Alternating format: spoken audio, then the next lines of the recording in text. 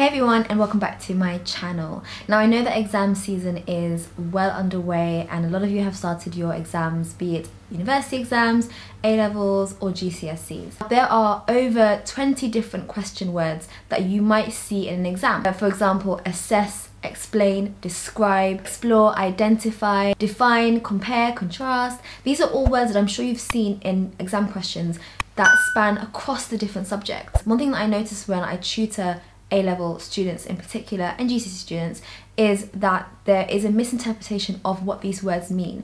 And what happens is you see the topic, you see the question, and then you just dump any information that you know about that topic onto that question. So there are two categories of question words. One set requires you to critically analyze. So words such as discuss, evaluate, or even to what extent, those kind of words require you to critically analyze, and I'll talk about what that means in a second.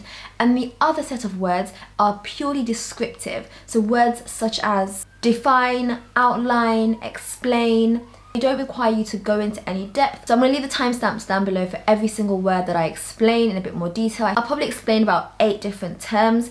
The words in each category do overlap quite a bit, but the nature of the words can be very distinct. The first word is analyze. When you're asked to analyze, what you're being asked to do is to deconstruct that particular topic or that particular subject into its parts. What you need to do is break the essay down or break the question down into its fundamental parts. So when you're asked to analyze something, you really need to go into depth and find out what the context is, what the background is. When you analyze, you're using debate and evidence. So you might use a quote if it's in English. You might use a quote in order to analyze. The next word is evaluate. So again, evaluate can be seen across a range of different subjects. And when you're evaluating something, again, what you're doing is quite similar to analyze, but when you're evaluating, you are looking at all of the evidence. The key with evaluating is that you do need to give your own opinion. So you do need to kind of discuss to what extent do you agree or disagree with the statement given. It really asks you to go into depth and find the evidence for and against, and then give your standing. Where do you stand? You've evaluated all the evidence, you've presented all the evidence, and then where is your positioning in this question? Now, moving on to the word assess. So again, assess is another critical word. So it's a word that requires you to give opinions, to kind of debate essentially. So look at the negatives, look at the positives, look at the advantages or disadvantages, and try to give a conclusion based on all of the evidence. Now, the key difference with the word assess is that you are giving the opinions of not just your own, which is what kind of evaluate was like, but when you're assessing, you're giving the opinions of all concerned. Or you might be assessing the usefulness of a certain treatment or a certain drug. What you do need to give is opinions from all sides. So you need to give the views from those that maybe designed the medication, those that take the medication, those that are against, those that are for, and you're really assessing all possible avenues in order to come to that final judgment. Something that's quite useful with the assess questions as well is to talk about the limitations. So when you're assessing, you're giving the opinions of everyone,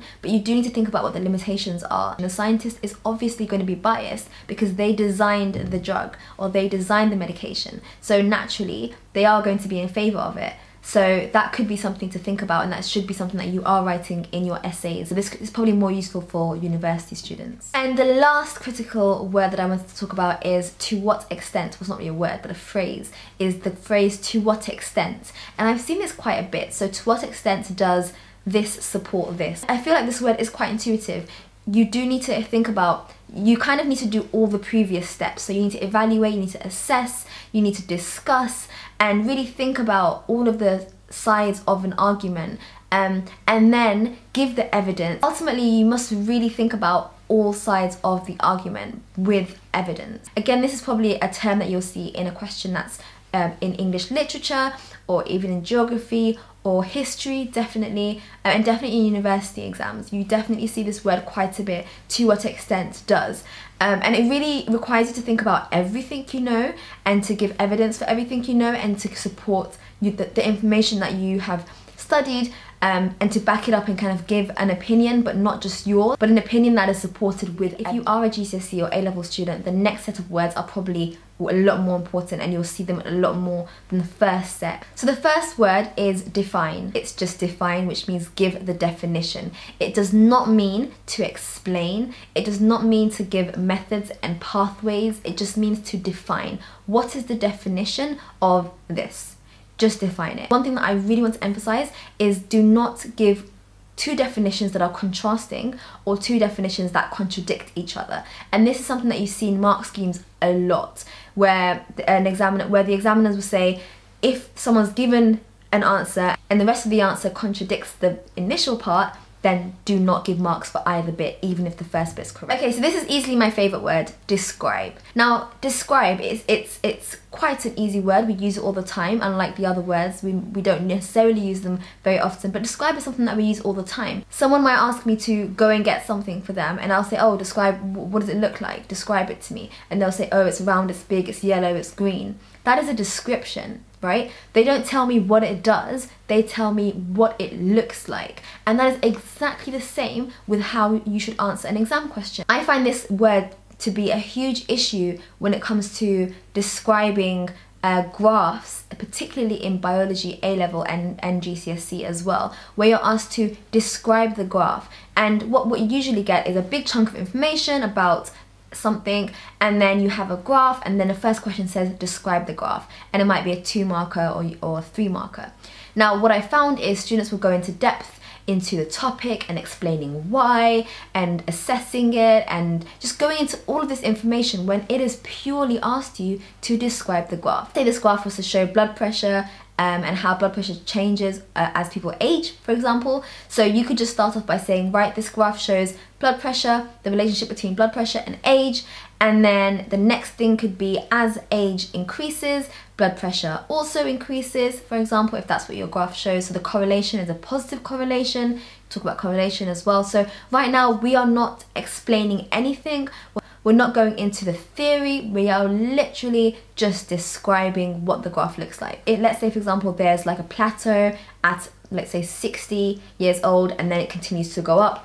You describe that. So you could say the graph stops going up at 60 years old, it plateaus, so it could be at steady state, and then it continues to go up after 60. And that is a description, which means if I was to show someone that description, they could potentially copy the same graph without looking at the initial graph. So the next word is explain, and this comes quite nicely, I think, after describe, because usually you'll get a graph, it'll say describe, and then part B will say explain the graph. Now, explaining is where you're essentially telling the examiner why the graph is the way it is. Why is it that as your age increases, your blood pressure increases? What is the biology behind it? And this is where your theory comes into play. The question that's asking you to explain is testing your knowledge. It's testing your understanding. Because technically, you could give a describe question to a 5-year-old and ask them what's happening to the graph, and they'll tell you the line's going up, right? Which is what describe is. But they wouldn't be able to tell you why that's happening, and they wouldn't be able to explain why. And that is hopefully what you should be able to do because of what you've learned. Think about 3 parts for explain questions. Think about what it is, how it is, and why it is. So what is kind of a description? So what is it? What is it that you've seen? You've written that down. And then how does that happen? How is it that is happening? What's going on? Is there a muscle that's in play? Is there some sort of deterioration of something that's in play? And then the why. So why does that happen? Because as we age, what happens? What is it? Why is it that blood pressure increases? What is it? Is it diet? Is it lack of movement? And kind of explaining everything to be able to explain that graph. The key thing with explain questions is coherence. So it's really important to be coherent and to be as clear as possible. And again, one thing that I found with students is they like to repeat the question. And actually, I want to add one more thing. With explain questions, you technically also can show diagrams as well. And I mentioned this before in quite a few videos now. Diagrams are literally your crutch if you are someone who struggles with regurgitating written information. You can draw a diagram to support your answer. So don't feel like if you are struggling to explain that you can't just draw a diagram to support what you're writing. As long as it's well labelled and it's it's clear and it's obviously correct, then you can gain marks from that as well. The next word that I wanted to explain is illustrate. Now sometimes you might not see the word illustrate, but you might see using the table above or using the graph above. And then the rest of the question goes ahead. So this word illustrate means to use evidence. When you're illustrating, you are showing, and you're showing usually using figures, using diagrams, using tables.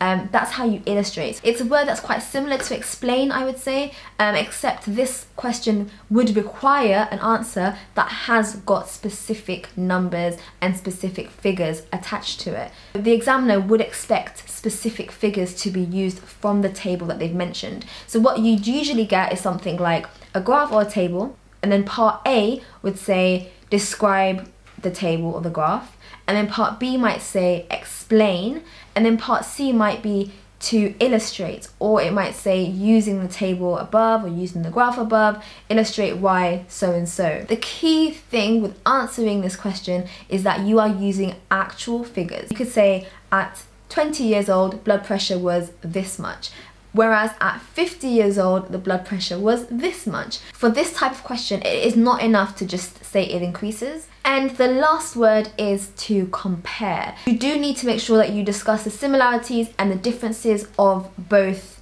items. So if you're comparing two characters, then you need to make sure that you've discussed what the similarities are. So how are they the same?